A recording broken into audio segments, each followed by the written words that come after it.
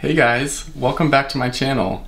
Today I'm going to be talking about how to be a better top. So let's get right into this.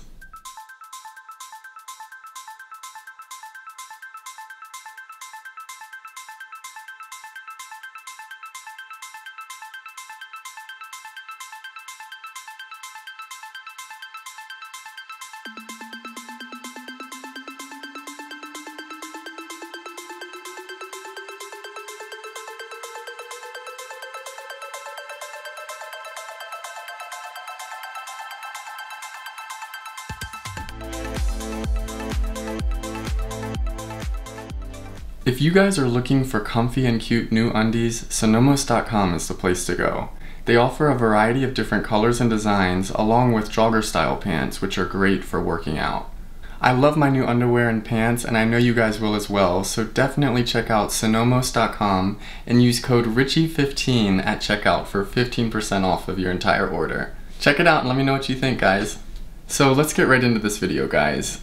How to be a better top. You know, a lot of us sometimes are scared to go onto the dark side, whether it be bottoming or topping. For me, it was topping because I started out bottoming and I really gained a lot of experience in the adult industry. So it wasn't the most real world experience, but I definitely feel like I have experienced everything a bottom can experience.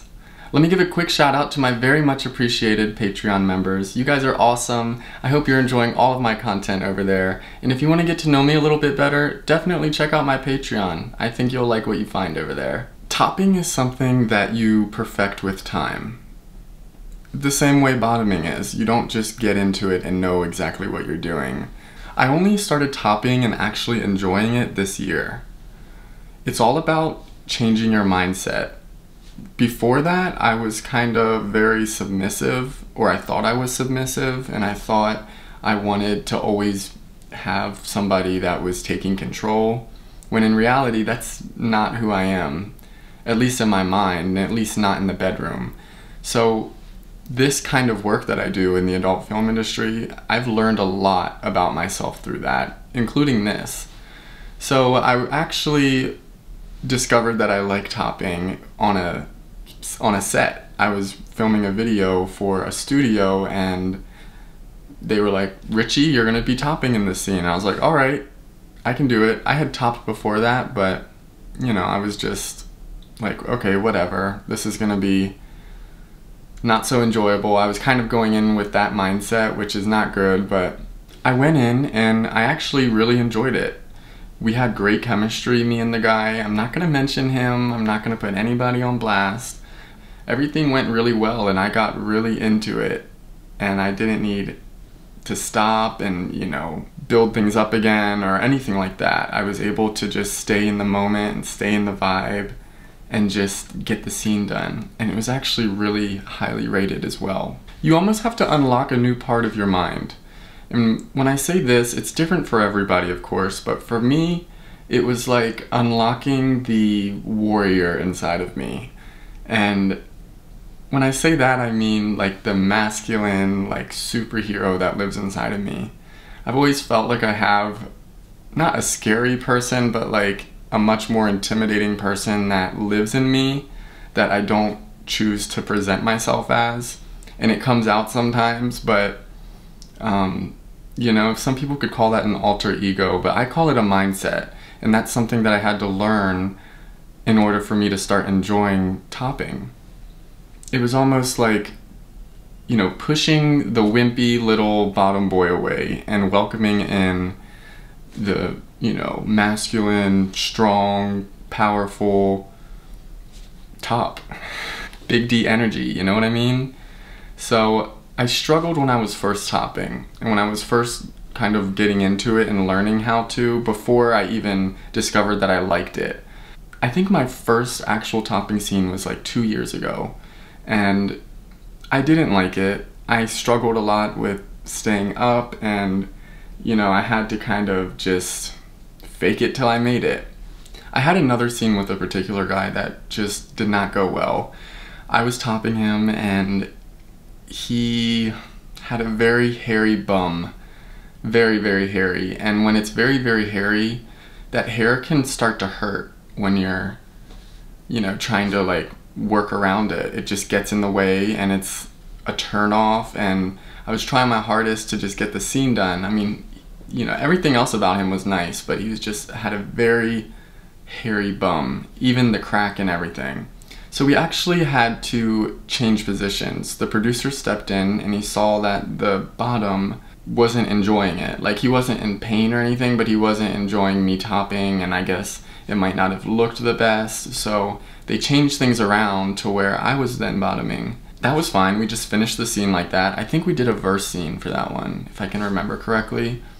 And I'm not trying to incorporate this into this video, you know, my work, but at the same time I kind of have to, because that's where my experience comes from. Once we finished the scene, that model who I was very friendly with beforehand, and you know, I was getting along really well with him, he ended up having an attitude with me for the rest of the week, and I've heard from other people that he's said certain things about me, and that, you know, whatever, that's just like high school drama that I don't need to pay attention to. But I wish I could have at least explained this to him, that that was one of my first times topping and I really didn't know what I was doing. And when you're on a set, you know, people are waiting on you, so you don't really have all the time in the world to just be, you know, getting into the mood. You have to pretty much already know what you're gonna do, and I just didn't. So my next thing is, bottoms are the best tops. And I've heard multiple people tell me this before. I've even seen comments on it under some of my YouTube videos, but it's true, bottoms are the best tops, and that's because they can read nonverbal cues, they know what areas to hit, they know what feels good and what typically doesn't feel good. And when I say nonverbal cues, I mean like, you know, painful facial expressions, like that just, some are good, but if the bottom just keeps making that face, that means you're not doing something right, and he's just being nice and trying to, you know, let you continue by not ruining the vibe. So when you see a bottom like continuously just make painful facial expressions, you need to change things around. Another nonverbal cue could be the tone of the sounds that they're making. If they're making sounds that are like strained noises like that, that means you're not doing something right. If it's more soft and like, you know, like breathy, they're probably enjoying it. And then another nonverbal cue could be like an automatic movement. So like if they put their hands up and like push you, you know, away from them a little bit as you're trying to like push into them, that's kind of like an automatic thing, and it's kind of like your body's automatic response to something that it doesn't like. So if they're just doing that a lot, then, or anything, you know, pushing you with their feet or like pulling away from you, change things around. And talk to them, you know, ask them, are you enjoying this? Like, how does this feel? It doesn't have to be silent. It's not awkward if you talk, but at least try to sound, you know, try to have that bedroom voice at least. Stop rushing through it, tops. You need to stop rushing through the bedroom hookup moments, because you just disregard the other person's feelings when you do that. It just makes it less enjoyable, and it's pretty selfish if you ask me. This seems to be a common issue though with guys in general, because straight guys are the same way. I hear girls talk about how quick, you know, some guys are and how they never get a chance to get to their climax, and I think it's a real problem. So you just need to be communicating with whoever you're penetrating and making sure that, you know, they're enjoying it and that they're getting off in the same way. Also, why are you rushing through it? Like, do you have somewhere to be? Do you have an appointment to get to? There's a bunch of reasons why you could be rushing through a hookup, but just try your hardest to make it as long as possible, because those are the best hookups. If you're not breaking a sweat, you're not doing it right. So if you guys finish and both of you are not even like red in the face or flushed or, you know, glossy or glowy or anything, it's like, what was the point of it then? I've had a couple hookups like that, which I don't even want to talk about, but to me, a good top makes sure that the bottom sweats as well. And you're usually feeling his sweat drip onto you if it's a great hookup and he knows what he's doing. I love those good hookups when the guy is just so sweaty and just like, it feels like a workout afterwards. That's how a true top should have you feeling, even if you're a bottom, you know? It is a workout for the bottom as well, because you're having to use your core muscles and, you know, sometimes hold your legs up in different positions, and it is a workout. So if you guys aren't sweating, then he doesn't know what he's doing. Tops need to have good hygiene as well. Many tops forget about this. You need to be scrubbing your cheeks the same way that the bottom's scrubbing his cheeks before a hookup, because you never know where his hand's gonna go. You never know, you know, where his face is gonna go, what his nose is gonna smell. That means, you know, pull the skin back, make sure that you're getting everywhere. Body hair is good, just make sure that you're trimmed accordingly. Just try not to have too much of excessive body hair, because that can really be not good and it can get in the way. So I think that's gonna wrap up my video of how to be a better top. I don't consider myself a pro top yet, but I do really enjoy topping.